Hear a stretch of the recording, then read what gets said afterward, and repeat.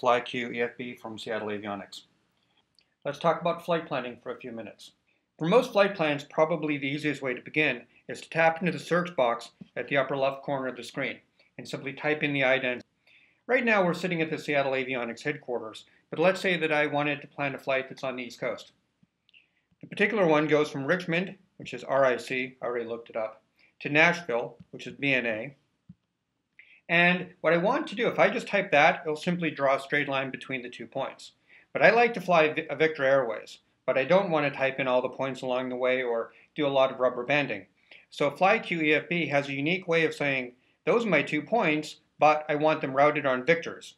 I do that simply by typing the letter V at the end. I could also use a G for GPS Direct, which tells it to avoid terrain, but otherwise create a straight line. If I were flying a jet, I could put a J in. Doesn't really matter. Let's hit the blue search button. It'll take it a couple of seconds to create a wind-optimized flight plan for us. And there it is. As you can see, I didn't have to type in any of the navlog points. It automatically came with me. A couple of things to point out while we're here. One, if you happen to not be 25 years old anymore and your eyesight may not be quite the same as it was when you were 25, there's a button that looks like a small letter A and a big letter A. If you tap that, the fonts get much bigger, much easier to see. Next to the font button I hit, there's a wind optimizer button that can show you what the trade-offs are for flying at different altitudes in terms of time and speed. If you tap on any of those altitudes, it will recompute your flight plan using those. If you're flying that route but then you want to reverse it, you can just hit the reverse button, and so on. At the top of that area, where it says KRIC, KSME, etc., there are a number of fields that are blue. You can tap on any of those to change them. So I can rename the flight plan by typing on its name. I won't actually do that right now. If I want to change my takeoff time, I can tap on September 11th and change that. Change the pilot, change the plane, and so on. All of it right there. Right now, though, I just want to get a weather briefing for this. So I'm going to hit that second tab next to Navlog that says WX Brief. And here's my Lockheed Martin flight plan brief. This could just as easily have been using CSC DUATS, doesn't really matter. If I want to file my flight plan, I hit the third tab that says FA Plan. I can scroll this a little, review and change any of these points if I want to. When the flight plan is set the way they want it to, I hit the word File and file my flight plan, all like that. Another way to create the flight plan is to use what we call the Plans feature, or the Plans tab in the product. So let's just go to the third button on the bottom, Plans.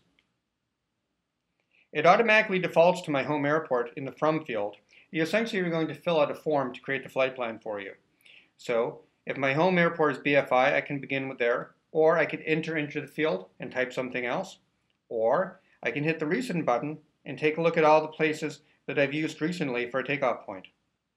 All of that without any typing. So we're going to create the same flight plan, RIC to BNA. If there are particular waypoints along the way that I know I want to fly, I can type those in there. I can choose from VFR, IFR, or DVFR. My routing methods can be Victor Airways, only optimized for wind and add fuel, Jet Airways, or GPS Direct. I'll keep it on Victors again. And this is a great feature, optimized for best winds. Only FlyQ EFB will give you the fastest route possible to get there, given the winds that are expected during your flight. So just on that, I can create a flight plan, or I'm going to hit the More button and see even more features. So if I wanted to change the number on board, if I wanted to change the maximum or the minimum altitude, if I want to change the cruising altitude, takeoff fuel, etc., any of those things can be changed just like that. So there's a lot more flexibility available, although, as I said, most of the time I just use the search box at the top to create the flight plan. And there's another way to create a flight plan as well. All right, so I'm sitting here at the Seattle Avionics headquarters, but I want to create a flight plan once again on the East Coast. So another way to do it, and I want to do it this time without actually typing anything, or at least not typing much. I'm going to go to where I'm going to take off from, which is RIC, hit the search button. On that, you'll see a button that looks like a map. That'll bring the map directly to the point that Richmond International Airport is on. I'll tap that. So I'm going to zoom the map out a little bit. Now let's just create the flight plan by double tapping. I'll double tap over the airport, and hit the button that says plus FP, which is to say add to flight plan. You don't see anything yet because there's only one point in the flight plan. But say they want to fly to this airport. I can double tap here over a Glasgow Muni, hit add to flight plan. It says, well, where do you want it to be? Do you want to add it to the end or add it somewhere else? Well, there's only one other point, so I'll just add it to the end. So in that way, you have an entire flight plan just by tapping. Of course, you can modify it too. So let's talk about how you modify it. Let's say that I want to add a point, another one, let's say down here. I double tap there. I tell it to add Blairsville to my flight plan. And this time I'm going to tell it where to put it. In particular, we press on the waypoint and it'll go above that waypoint. So I'll tap on KGLW and now it gets inserted right there. Anybody notice a problem with this flight plan, however? The biggest one is that there's some really nasty weather in the way. So let's talk about how you modify a flight plan. What you can do is a couple of different things. I can simply take an existing point on the plan and move it. Like instead of going to Glasgow, I wanted to move that to someplace that was clear of the weather. So I'm going to press and hold until I see the circle.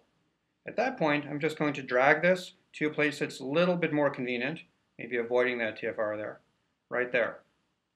Then the system finds all the places, nav aids, fixes, and airports that are nearby.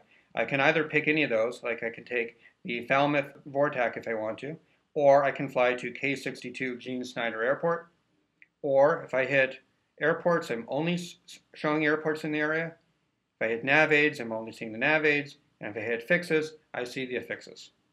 I like the comment tab though. The comment tab mixes the nav aids and the airports, and it leaves out the fixes, which are most of the time what you want.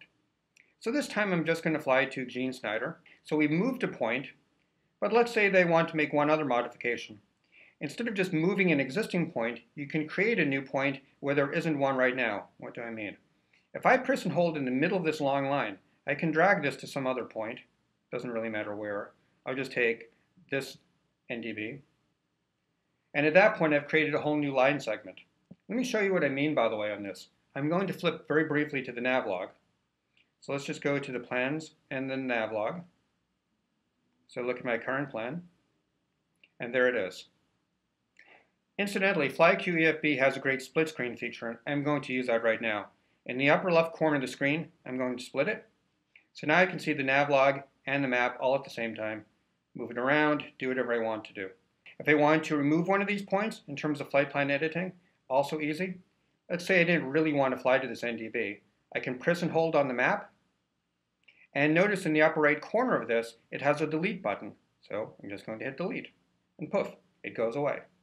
Something else I should point out. Let's say that you were actually on a flight plan, and we wanted to go direct to some other airport that is not on our flight plan. Okay, well, once again, tap on this airport towards the center of the screen. Instead of hitting the plus FP button, if I hit the direct to button, then the entire rest of the flight plan will be cleared, and you will go direct from your current position to that airport. In this case, KLNP, Lonesome Pine. Little quick point here. On my existing flight plan, I have 3 airports. I went direct to K62. In that case, it won't clear the entire flight plan because it knows that where I'm telling it to go direct to is already on my flight plan. What it will do is it will clear all the flight plan points before K62 and bring us directly from our current position to K62 and then continue on with the rest of the flight plan from there. Let's do one other thing in terms of editing the flight plan. Often when you plan a flight, you want to add fuel in the middle of it. When you rubber band the flight to an airport, it doesn't assume that it's a fuel stop, so let's make it one. On the navlog, I'm going to hit the green button that says Edit. This also lets you, with a green plus button, it also lets you add things and delete things and stuff like that. I usually find that easier to do from the map, however, but you can do it this way as well. What I do want to do, however, is to turn K62 into a fuel stop. So I'm going to tap anywhere in that cell, doesn't really matter where. Right now, you notice that the type is set to waypoint. That means fly over it. And the fuel added is 0. Well, if I want to add some fuel, I'll say yes. I tapped into the fuel added area, so I would like to make it a fuel stop. And I'm going to add in, say, 25 gallons of fuel. Click Done, and there we go. Now it's a fuel stop. When I hit the Done button, it saves it, and you're good to go. FlyQ EFB from Seattle Avionics.